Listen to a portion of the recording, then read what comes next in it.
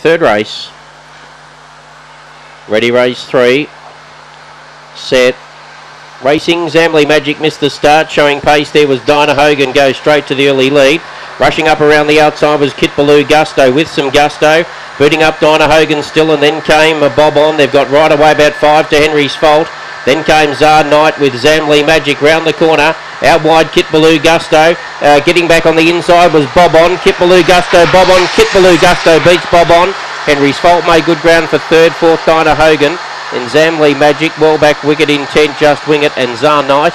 And the race time is 22.93.